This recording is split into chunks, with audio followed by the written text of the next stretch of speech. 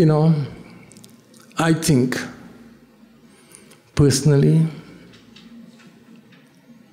the best leaders in any role, whether it's a temple leadership, a community leadership,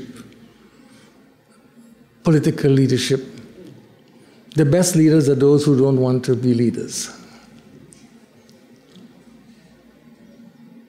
The best people to give power to is those who don't want power, those who have no wish for power.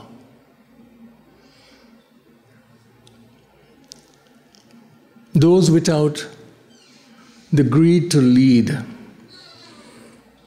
will be the best leaders. And such people are very rare.